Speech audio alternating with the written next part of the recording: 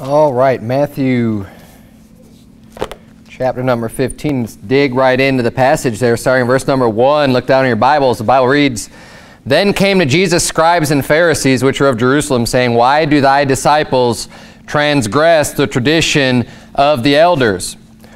For they wash not their hands when they eat bread." So we're going to start seeing this now, this interaction between these scribes and these Pharisees and Jesus Christ. And they're going to accuse him. Remember, before we saw they were already trying to accuse the disciples. Why are they eating on the Sabbath day? Why, they're plucking these ears of corn. And they're always just looking out to just find something wrong and to condemn. And this is one of the things that the Pharisees have been known for throughout all of Jesus' ministry and even prior to Jesus' ministry, right? Because it's not about what's, they don't understand the spirit of the law, and they don't even really understand the letter of the law. It's just about their own religion. It's about lifting themselves up, putting other people down to try to make themselves look better. This is the religion of the Pharisees. And we see that time and time again. So now their latest complaint is, well, how come they didn't wash their hands before they ate, right? Say, what are you, my mom? And Jesus has to explain, he ends up explaining that, basically their tradition of washing their hands. We're going to see that in a minute, how that's not what matters anyways. That's not going to make you unclean. That's not going to defile you. But before he even goes in with the explanation of their tradition, he just counters what they're saying with, well, why do you, also says in verse 3, but he answers to them, why do ye also transgress the commandment of God by your tradition? So, you want to cling to your traditions.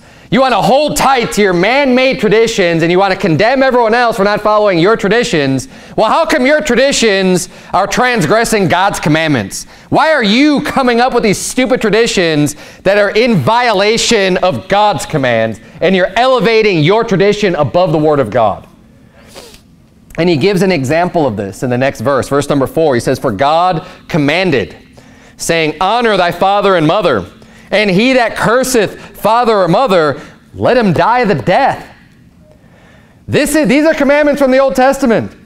These are from the Word of God. Honor thy father and mother. It's part of the 10 Commandments.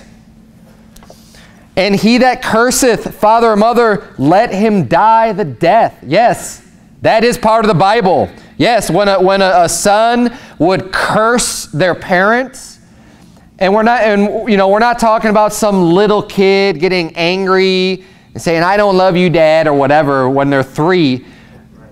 This is talking about a grown son cursing their parents. And you know what? God says that's wicked as hell. Okay, that is wicked, and that deserves the death penalty. And we need to have a proper understanding of even, something, whatever God says is the death penalty ought to weigh very heavy on our minds, and just understand that is a grievous sin. Because God is the one who determines what's just. What is justice? What would be the right punishment that needs to be meted out for whatever the transgression of the law is? What is it that's going to make justice happen? Well, you can't get any higher of a crime than a capital crime, right? Than something that requires a person's life. Why am I spending even so much time on this? Because we live in a society where the kids are just mouth off to their parents. No respect is given whatsoever. And this whole concept of honoring your father and mother, and whoever curses their father or mother, they deserve to be put to death. That's the way God sees things. I can't imagine how angry it must be making God when he sees these families and these kids are cursing out their parents. You know what a curse would be? Like saying to your parent, "Go to hell."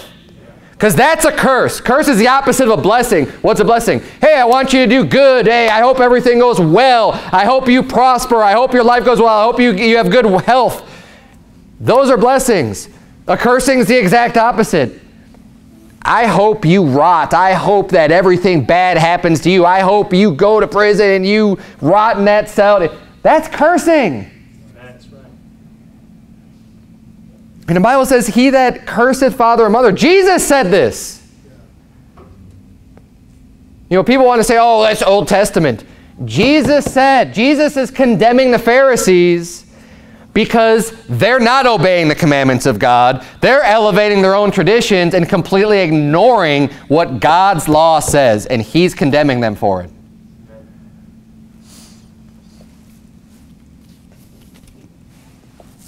And here's how. So in verse 5, he's going to give us the tradition of how they're just completely turning God's law on its head to basically be meaningless because their tradition says this. In verse number 5, he says, "But ye say, whosoever shall say to his father or his mother, it is a gift by whatsoever thou mightest be profited by me.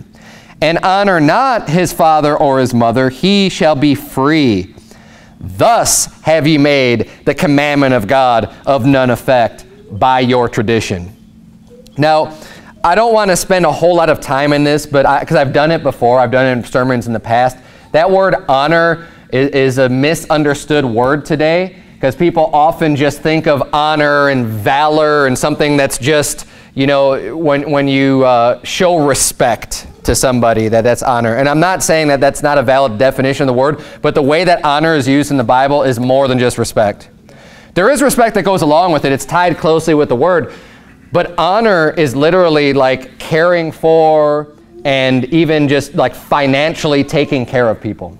So in 1 Timothy chapter 5, when the Bible says honor widows that are widows indeed, and the elders that rule well, you know, that let them be worthy of double honor. It's not double respect. We're not just respecting widows. The whole point of honoring widows that are widows indeed is that you're taking care of them because they have no one to take care of them. Because they don't have family members, they don't have a husband, they don't have the children to take care of them, but they've lived godly, they're doing the right thing, they're going to church, they need to be helped. Someone needs to take care of them, and God said that that's the church's job, to honor them by taking care of their needs, making sure their needs are met.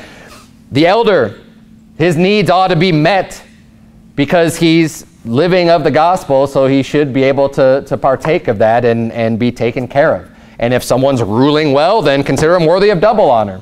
And likewise here, when the Bible says honor your father and your mother, it's not just saying respect your father and your mother. It's you honor them, and it's your duty to take care of your parents when they get older. When they need help, when they all of a sudden now have a need, it's your job. It's not, oh, just, and here's what they were doing. They were saying, just consider it a gift. No, you owe, and this is a great illustration of what a gift is and what a gift isn't, right? Tie this in with salvation. We use this analogy all the time with salvation. Salvation is a free gift, right? If something is a gift, that's undeserved, that's unmerited. It's just, well, I love you and I want you to have this, so I'm showing you grace and I'm giving you this gift. This is the attitude they had with their parents. Well, whatever I end up doing for you, you just consider that a gift. And Jesus is saying, you owe them.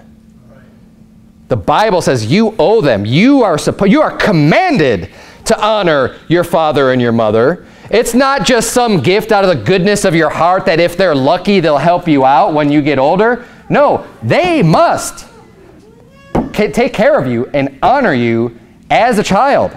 I mean, it's only right. This is the way that God's laws, if people were able to follow God's laws, everything would function perfectly. But of course, we're sinners and people break God's laws all the time. But if you think about it, it makes perfect sense. When you're brought into this world as a child, whose responsibility are you? Your parents' responsibility, right? They're supposed to work for you. They're supposed to provide for you. They're supposed to make sure all of your needs are met. So likewise, as you get older and as they get older, and now all of a sudden they need to be taken care of, they can't work anymore, they can't provide for themselves, it just makes sense that now you return the favor. The roles are reversed. The obligations now are switched. You need to take care of them. They took care of you when you were born. Now you take care of them. And they came up with these traditions where they say, it's not in this passage, but another one, they call it korban. Like they had a name for it. You just consider that korban, which just means a gift. Well, however you profit, and notice too, with the definition of honor, Because they say, by whatsoever thou mightest be profited by me. Profiting is they're increased. Whatever it is that I give you, that increases you. That's the honor that he's talking about, is being violated. And it makes, because the whole commandment of God now, their tradition allows them to just say, oh yeah, well, you just consider it a gift. What about God's commandments? Your stupid tradition now is just completely just done away with God's commandments. Now,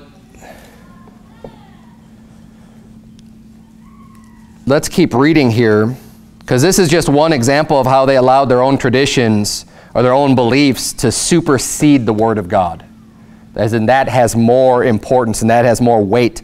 Verse number 7 says, Ye hypocrites, well did Isaiah prophesy of you, saying, This people draweth nigh unto me with their mouth, and honoreth me with their lips, but their heart is far from me. But in vain they do worship me, teaching for doctrines the commandments of men. So he's calling them a bunch of hypocrites. He's saying, you know what? Out of your mouth, you're saying things that sound good. You're saying things that sound like, oh, we believe in Moses. We believe in the prophets. We believe in the Lord, right? They say these things out of their mouth. He says, but your heart's far from me. You sound like you're trying to get close to me with these words, but your heart couldn't be further away, because your heart is full of hypocrisy, because you don't really care about your parents. You don't really want to honor your mother and your father. You say these great swelling words that sound good to people, but you don't want to have anything to do with obeying the commandments of God. So you figure out a way to get around God's word and still look really religious. And they make their traditions.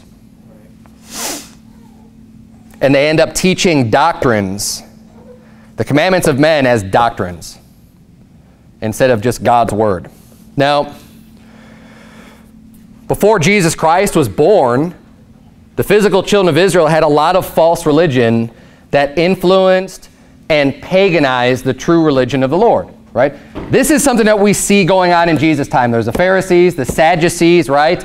All of this is happening in this time frame. We see a lot of examples of it, but this isn't new to that time period. This is something that has been going on all throughout history. It was going on before Jesus came on the scene. It's been going on since after Jesus came on the scene.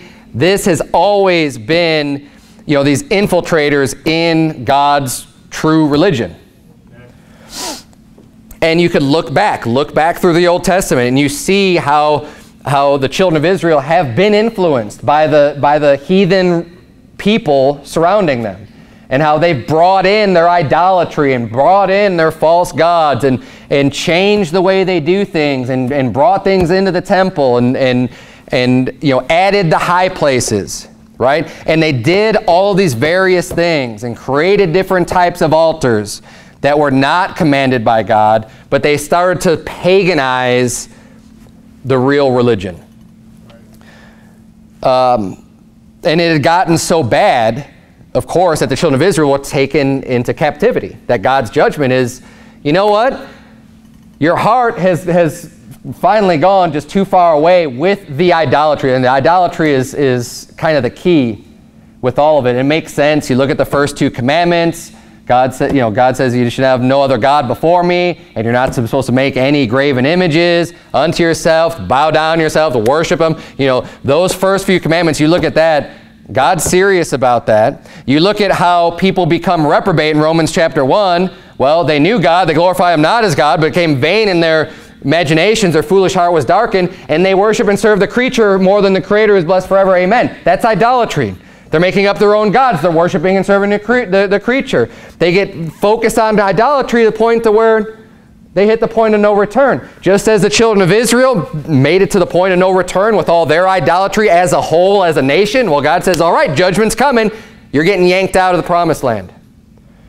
Likewise, individually, people, when they get caught up in this idolatry, can just go too far and they're done. And then all they have left to face is judgment.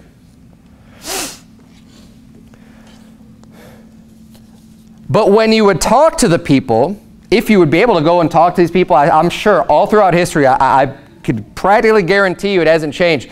They would still tell you, the children of Israel still claim to believe in the Lord. And when they offer up sacrifices, what would they say? Oh, these are sacrifices for the Lord.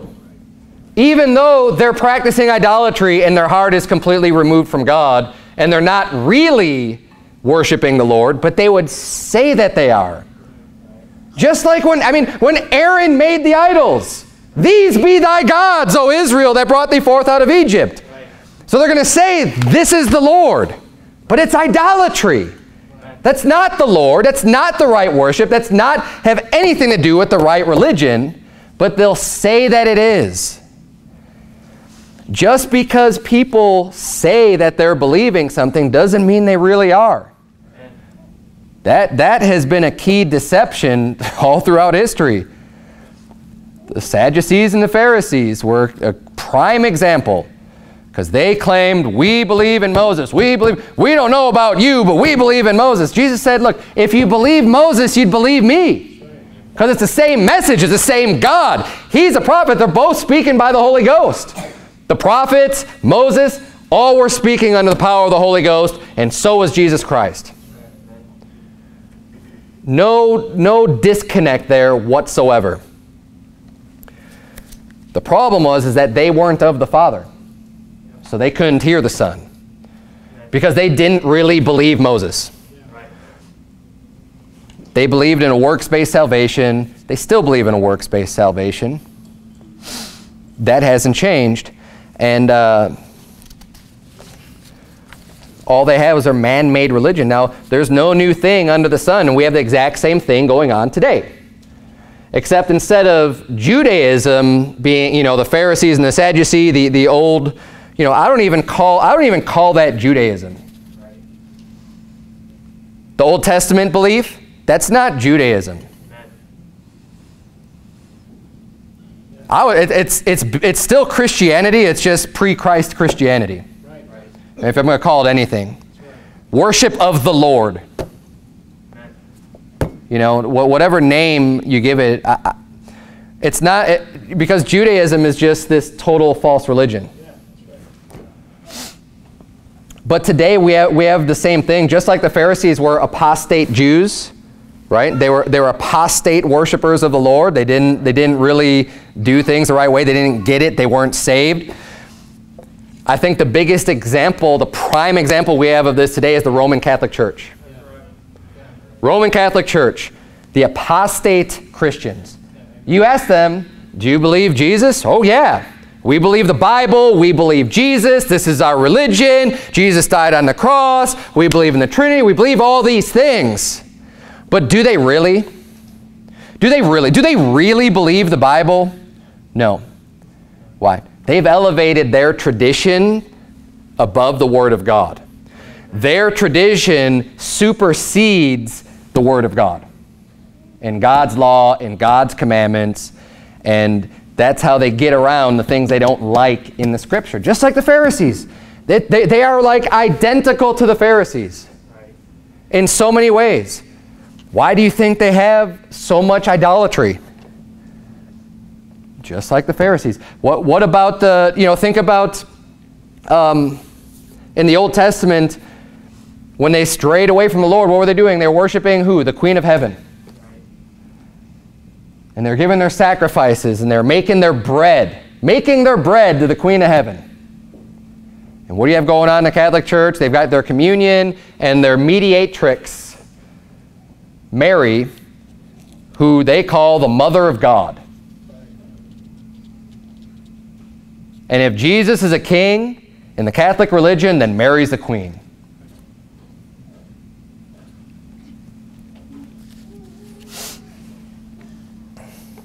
You want to talk about making the commandments of God of none effect within the Catholic Church? I listened to this video this week. I had somebody send me this video of this bishop. I'm going to put it in quotes because the guy's not a bishop.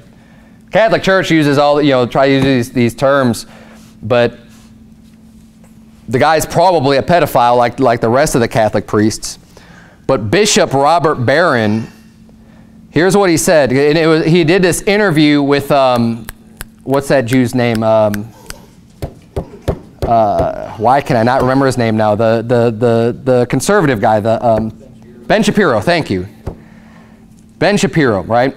So Ben Shapiro was talking to this guy, this bishop, and he's like, well, let's get some of these hard questions out of the way. He's like, I don't really care about this question, but you know, my listeners do. They want to ask this. And he starts off, he's saying, you know, I'm a Jew, and I see, you know, I'm trying to follow the commandments of God, and not just the 10 commandments, but like, you know, 407 commandments. I'm doing my best to do this. And he's just telling him, like, I'm believing works. So in the Catholic view of salvation, and, you know, am I just screwed? He's like, am I just... And of course, what's the bishop going to say? He's going to say, yep, nope, outside of Christ, there is no salvation. Is he going to say that? Of course not. Now, should he say that? Yeah, he should, because that would be the truth. Yeah, that's right. You tell someone the truth, you know, by the deeds of the law, there shall no flesh be justified in his sight. How about I give you some scripture on this and tell you that you're going to go to hell, Ben Shapiro, because you're believing in works to save you, and you're not believing on the Lord Jesus Christ. But of course, that's not what he said. Oh, no, no, no, no. He said that if you're following your conscience sincerely, you can be saved. I'm sorry, chapter and verse, please. Can you show me anywhere where the Bible says, well, your conscience is going to determine whether or not you go to heaven or hell? Ridiculous. He went as far as to say this. He said, and he's going back to he said the Vatican II. Now, I don't know everything that was taught at Vatican II. Don't know if this is true, but this is what he said. Okay, I'll take his word for it, because it wouldn't surprise me if they do say this or teach this. I've heard similar things out of other Catholics, so why not? Either way, this guy, Robert Barron, said even an atheist of goodwill can be saved by following his conscience. Yeah, and they claim to believe the Bible. But he's quoting, notice, he's quoting Vatican II. What's that? Tradition of men. Instead of quoting the Word of God. Why? Because you're not going to follow your conscience and you're saved. Now, he continually went back to saying, well, the preferred method, the preferred is through, you know, God gave us his preferred way through Jesus Christ. And then he tries to back it in and say, well, they're still getting grace through Jesus Christ, coming from Jesus Christ, like this atheist that doesn't believe in Jesus Christ. He's still getting grace from Jesus Christ. You know, it's whether he realizes it or not doesn't matter. Jesus is still giving him the grace. Like, so he's still involved because they need to try to tie it around to, well, it's still all funneled in through Jesus Christ. So basically, it just doesn't even matter what you believe. I mean, if you're going to say an atheist goes to heaven, well, as long as he's just in good conscience. Ridiculous. This New Age philosophy and way of thinking, you know, this would make it sound like then, well, why don't we just burn every Bible and nobody say anything about Jesus Christ, about the truth, about the Bible, because then everybody can claim ignorance, right? And then in good conscience, you could say, well, I didn't know God, because that's what they're teaching. That's what he's saying, is that basically, in good conscience, everything that you've had in your life that's led you to this point would make you think that there's no God. So how can I judge and condemn somebody who, and it's the same thing, who hasn't been exposed to the God? Maybe they don't know about Jesus Christ. Well, let's just burn everything then so that nobody could know, and then everybody would go to heaven. Right. Why didn't Jesus think about this? He didn't even have to go and die on the cross then, did he? Right. He could have just came and just wiped everything out and wiped out all knowledge, and then everybody gets to go to heaven. I mean, the Bible says that the Lord's not willing that any should perish, but that all should come to repentance. If God wants nobody to perish, then why didn't he just do that? Because you can't be saved that way. Amen. Amen. It's ridiculous. And I'm so sick of it. You know, the Catholic Church has so much influence in the world today. And people need, it's time to start pressing some buttons there and waking people up to this apostasy and just wickedness. I mean, how wicked is that? They're just leading people to hell by the droves. And you know how they're doing it is because that's what people want to hear. That's why. I want to hear. It sounds so nice and loving that everybody can just go to heaven. If you're sincere, God knows your heart. You sincerely believe He doesn't exist. Therefore, okay, you're going to go to heaven. It doesn't matter that you give no recognition at all to what Jesus Christ did for you. You don't even have to acknowledge it. You don't have to believe it. As long as you're sincere, because that's what God cares about, is sincerity. Do we see that ever in Scripture, that God cares about sincerity? Go all the way back to Cain and Abel. Does anyone doubt Cain's sincerity when he brought of the fruit of the ground as a sacrifice to God? I don't. I think he was sincere. I think he really wanted God to have that offering of his works of his own hands that he worked hard for. I think he wanted to be respected for that offering, and that he was completely sincere in giving that to God. Because why else would he be upset if he wasn't sincere about it? If the whole thing was just a whatever joke anyways, then he wouldn't really get angry when it wasn't accepted, would he? He'd just be like, oh, whatever. But he did get angry. He was upset that God didn't accept it because he really cared. But did God accept it? No. Because that's not the way God works. Being sincerely wrong still makes you wrong. And that's why the Bible has an entire chapter in Leviticus chapter 4 based on sinning through ignorance. You know what? When someone sins through ignorance, oh, well, there's just no punishment then. It's just, well, now you know better. No, no. There was a sacrifice that still needed to be made. When you found out you're sinning through ignorance, you still sinned. Sin is still part of sinning through ignorance. There's no excuse. We're without excuse. Romans 1 says we're without excuse. His eternal power and Godhead, it's evident. You can look around. You can see nature. You can see creation and understand that God exists. No one's without excuse. And at the end of the day, anyways, God's the one who makes the rules. And God's the one who said, He's committed unto us the ministry of reconciliation, reconciling people unto God. Why would we have to if people are just can be saved by their conscience? It's because they can't. It's our job. So if people die and go to hell because they never heard of Jesus Christ, is that God's fault? No, not at all. Is God to blame? Is God somehow unjust? And see, this is where it leads to. People want to judge God. Right. Instead of letting the Bible speak for itself and tell us who God is, people these days, they want to judge God. And we see it all over. God is love. Love wins, and God is love. And God wouldn't ever do anything unloving. Well, why don't you read the Bible and just let the Bible tell you who God is, not whatever idol you want to make up in your mind and in your heart of who you think God is. Even what Jesus said about, whosoever shall say to his, whosoever, he that curseth father or mother, let him die the death. People today will be like, what a horrible, wicked God that would do such a thing and would judge God. Instead of say, oh, that's who God is. Oh, that's how God feels about this.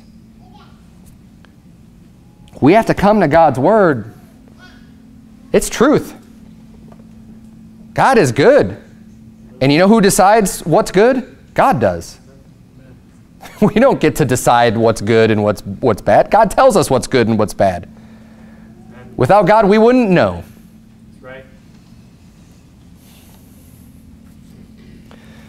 Let's keep reading here in Matthew 15. Look at verse number 10.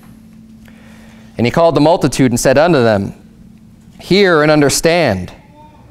Not that which goeth into the mouth defileth a man, but that which cometh out of the mouth, this defileth the man. So now he's explaining why their stupid tradition is wrong anyways. He's saying they're all worried about washing your hands before you eat because they think that, oh man, if that dirt gets into your body, you're just going to contaminate and defile your body. Jesus is saying, that's not what it's all about. That's not what it's about at all. He's saying, what comes out of your mouth, that's going to defile you, not what you're putting into your mouth, not what you're eating. It's like that's not what it is at all. He says, basically, and he explains what it is here.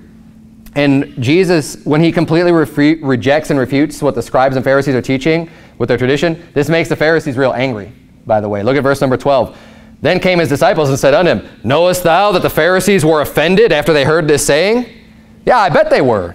Because you just completely destroyed and contradicted everything that they just said.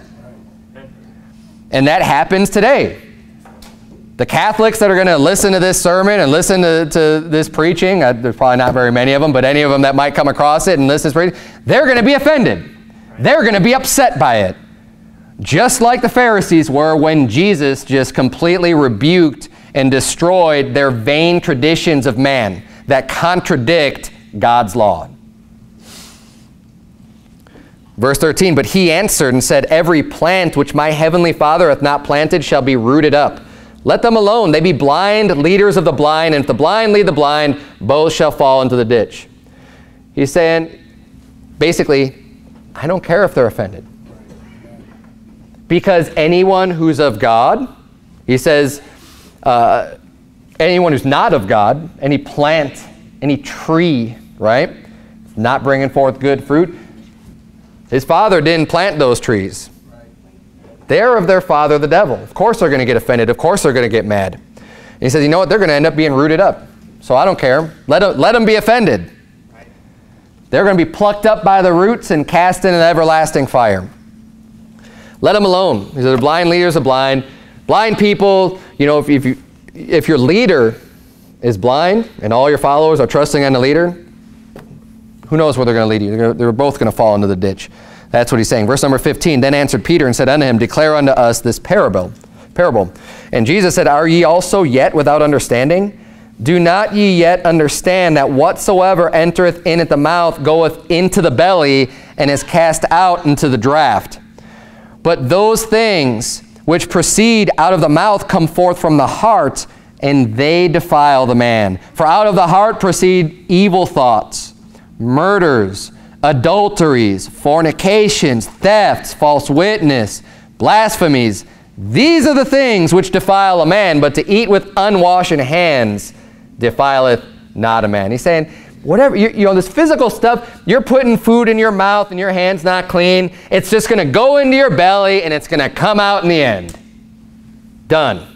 Doesn't matter, right? That's not going to make you unclean. It's going to pass right through you. But what's coming out of your heart, that's where sin lies. And that's what defiles you. Because your heart have the evil thoughts and the murders and all manner of sin is coming from within you. The lust of your flesh.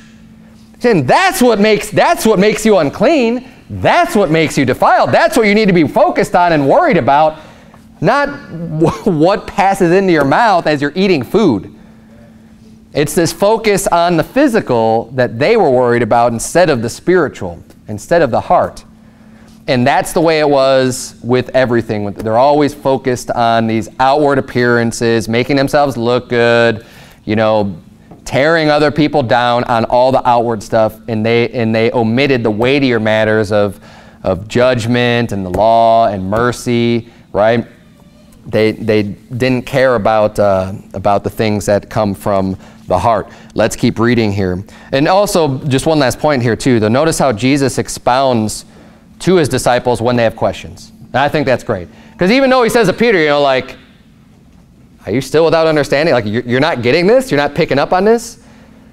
And, for as much as I would have loved to be around during the time of Jesus, I don't know how much I would have asked questions because Because as I read the Bible, sometimes I'm thinking like, man, what does he mean by that? And then the disciples ask, and he's like, don't you know this?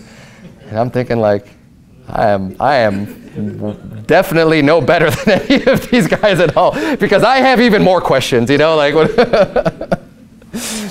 But he still answers them. Like, don't you know this, Peter? Come on. And then he goes and just further explains, you know, into more detail what he's talking about. And I think that's great. He wants to give wisdom to everyone that asks in faith. Now he spake to the multitudes in parables and in some darker sayings, but unto his disciples, unto those who were sincere in faith, sincere in their faith. Right? There's a good sincerity to have. Sincere in their faith towards Christ. Not just sincere in whatever that faith is. Sincerely following and seeking the truth of God through faith in Jesus Christ. God will honor that. It's not all faith. It's faith in Him. Verse number 21, Matthew 15, verse 21. Then Jesus went thence and departed in the coast of Tyre and Sidon. And behold, a woman of Canaan came out of the same coasts and cried unto him, saying, Have mercy on me, O Lord, thou son of David. My daughter is grievously vexed with the devil. But he answered her not a word. And his disciples came and besought him, saying, Send her away, for she crieth after us. But he answered and said, I am not sent, but unto the lost sheep of the house of Israel. Then came she and worshipped him, saying, Lord, help me. But he answered and said, It is not meet to take the children's bread and to cast it to dogs. And she said, Truth, Lord. Yet the dogs eat of the crumbs which fall from their master's table. Then Jesus answered and said unto her, O woman, great is thy faith. Be it unto thee even as thou wilt. And her daughter was made whole from that very hour.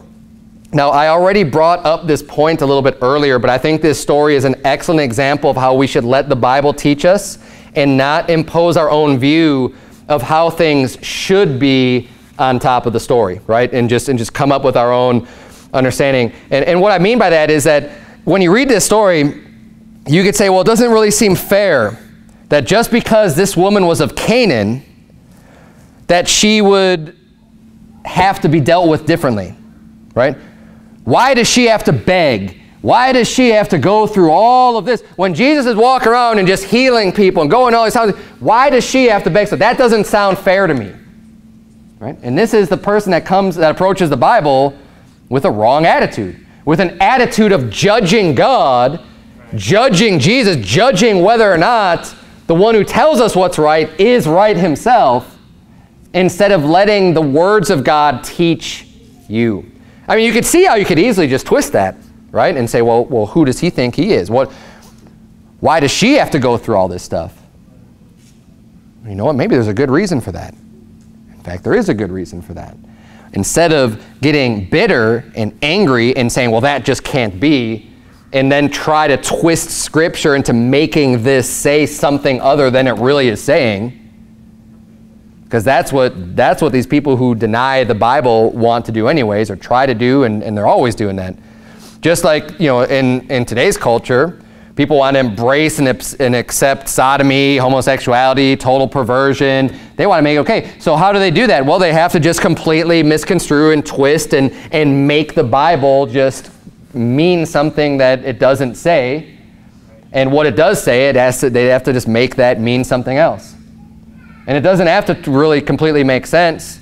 They just have to say something to address what the Bible obviously says. So they come up with their weird ways of excusing things and saying, well, God is love. So if God's love, then of course you can't do, you know. We have clear Scripture that says just completely, just like Jesus said, he that curseth father or mother, let him die the death. Like, that's what the Scripture says. But I guarantee the Pharisees had ways around that. Well, you see, no, you can't explain those things away. And watch out for people that try to explain away Scripture. Just take it for what it says. I think this is a great example in order to receive healing, and look at how much she went through to get God to answer a prayer. I think we could look at this as something that we can take note of and not be defeated easily. She ended up getting favor from Jesus Christ, even though he wasn't sent to anyone but the house of Israel. He was sent to do a specific job, and he was doing that job. But you see multiple times in Scripture, actually, people still receiving grace, even though he wasn't specifically sent to those people. And here, this woman of Canaan, she starts off by saying, have mercy on me. She's humble. Have mercy on me. And she's crying after the disciples. And that's why they're like send her away. You know, she's crying after us. I mean, she's entreating them and just going after them, kind of being relentless. And then when it says she came and worshiped him, it means she came and she got down on her face, on her hands and knees before Jesus Christ. That's what it means to worship. It's not praise and worship, okay?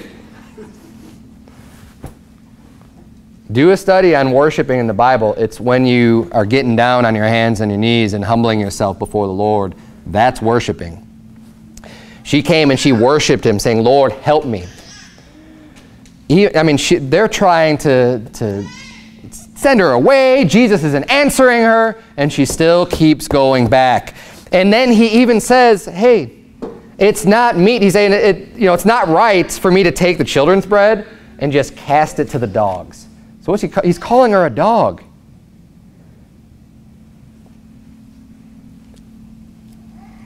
You may hear some things in the Bible that are going to sting. And you might feel like the Bible's calling, God's Word is calling you a dog. Now, you can have one of two reactions. Or you can get angry, you can get upset, be like, well, forget all you then, forget that, forget the Word of God, forget church, forget all this stuff. I tried to go after God and all I get is this, I'm a dog. Or you could humble yourself.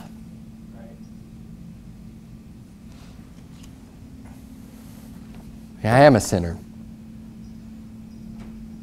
Yeah, I've done wrong. But can you still show me a little mercy? That was the attitude that she had. She said, truth. Truth, Lord. Yeah. I'm just a dirty dog. It's true. But the dogs eat the crumbs. Can I just get some crumbs, please? Please help my daughter. And Jesus showed mercy. And he gave the healing. Let's remember that story. Learn from that. And not get haughty and proud and lifted up and think, well, I did so much for you and I suck. No. The truth is, if we looked at ourselves, we're not all as great as we'd like to think we are. Let's seek mercy from Christ and from God. Let's do our best to go out there and live a righteous life. But at the end of the day, we can't be upset over things that we don't receive that we think we should. But let's not give up either. Don't just give up on things. Keep seeking, keep entreating. There's something in your life that you don't have. You've been praying for a little while, you've been asking, you've been begging. Don't give up. Don't give up. We have plenty of examples in Scripture. Even, think of Isaac. The Bible says he prayed for a child. 40 years go by before that prayer is answered, but it gets answered. Don't give up. And trust in God that, God's righteous. We're not. Truth, Lord. Stay humble. Let's keep reading here. Verse number 29. And Jesus departed from thence and came nigh unto the Sea of Galilee, and went up into a mountain and sat down there. And great multitudes came unto him, having with them those that were lame, blind, dumb, maimed, and many others, and cast them down at Jesus' feet, and he healed them. Insomuch that the multitude wondered when they saw the dumb to speak, the maimed to be whole, the lame to walk, and the blind to see. and they glorified the God of Israel. Jesus continues to heal. And here's another example, right? This woman, I mean, she has to really just humble herself, but all these other people, Jesus healing, healing, healing, healing, healing. But again, just magnifying who Jesus was, everything that he did. We can look at so many of these examples, and these are specific examples. You know, the Bible's historical. These are eyewitness accounts. Don't forget that. Like when you read the Bible, the gospel according to St. Matthew, these are like the words that Matthew is using as a testimony of these things really happened. And then you got Mark, and you've got Luke, and you've got John. You've got 4 witnesses of events that happened, along with everybody else who didn't write down, you know, everything that happened. It really isn't some unreasonable faith for us to have, even in 2019, that Jesus Christ is the Son of God. That is not unreasonable whatsoever. There are plenty of accounts here, and when we could look back, you say, yeah, but it was so long ago, how could we invalidate this? How about the fact that it's 2019? How about the fact that Jesus Christ did so much in this world that they decided to, hey, let's start time with the birth of Jesus Christ. Right. And we'll call it AD, the year of our Lord. 2019, the year of our Lord. Anno Domini. It's not after death.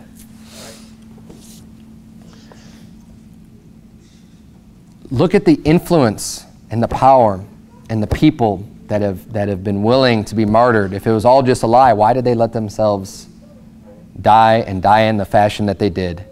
What gain would they have gotten from that? There is none. There's so many reasons, and we keep reading in so many chapters just all the healing, all the good that he did. The reason why it's still around today, he had such that profound effect. It was undeniable. Undeniable. Even the resurrection was undeniable. That's why they had to pay off the soldiers to try to lie about it and say, oh, well, they came and got his body.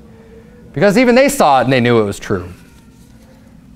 They saw the angel roll the stone away. They saw, you know, undeniable.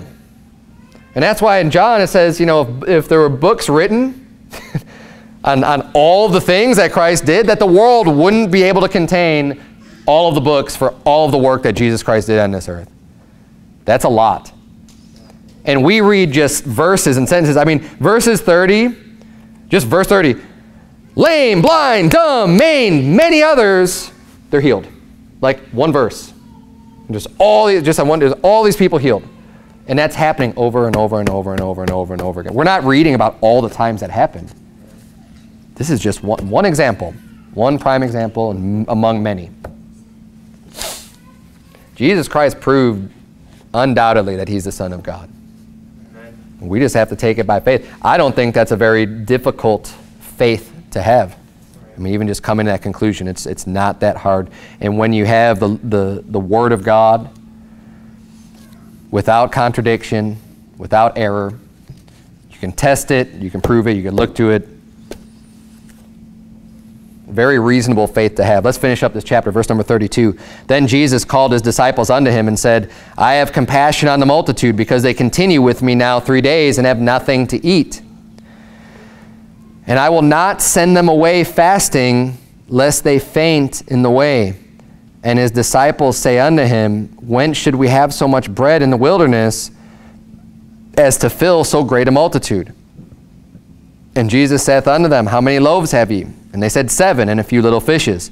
And he commanded the multitude to sit down on the ground, and he took the 7 loaves and the fishes, and gave thanks, and brake them, and gave to his disciples, and the disciples to the multitude. We're following the same exact pattern that we just saw last week with the 5,000, right?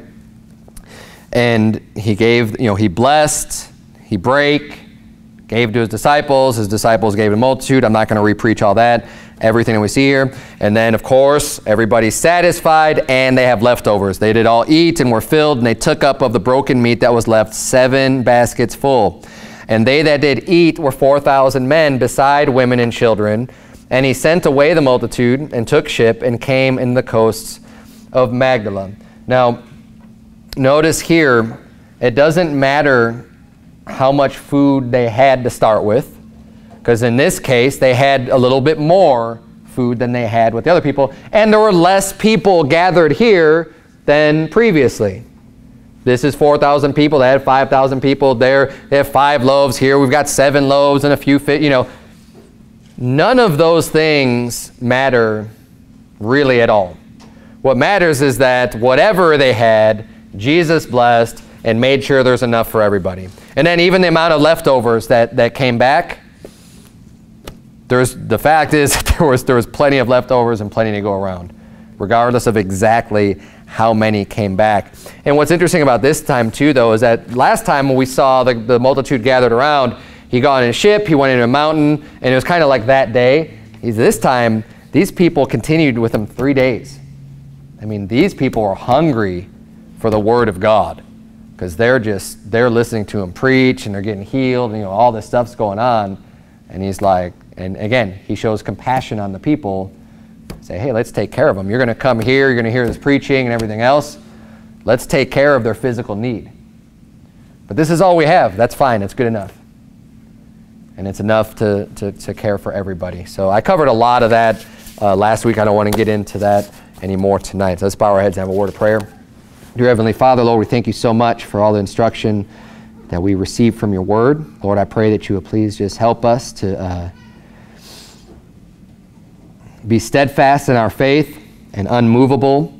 I pray that you would help us to expose the traditions of men that are being taught for doctrine, and expose them for what they are. Lord, help us to remain pure in our faith and in our doctrines. I pray that you would please just open up our eyes and give us more wisdom and understanding. And God, help us to endure and to remain humble as we entreat you. And God, we ask for your mercy upon us. As in Jesus' name we pray, amen.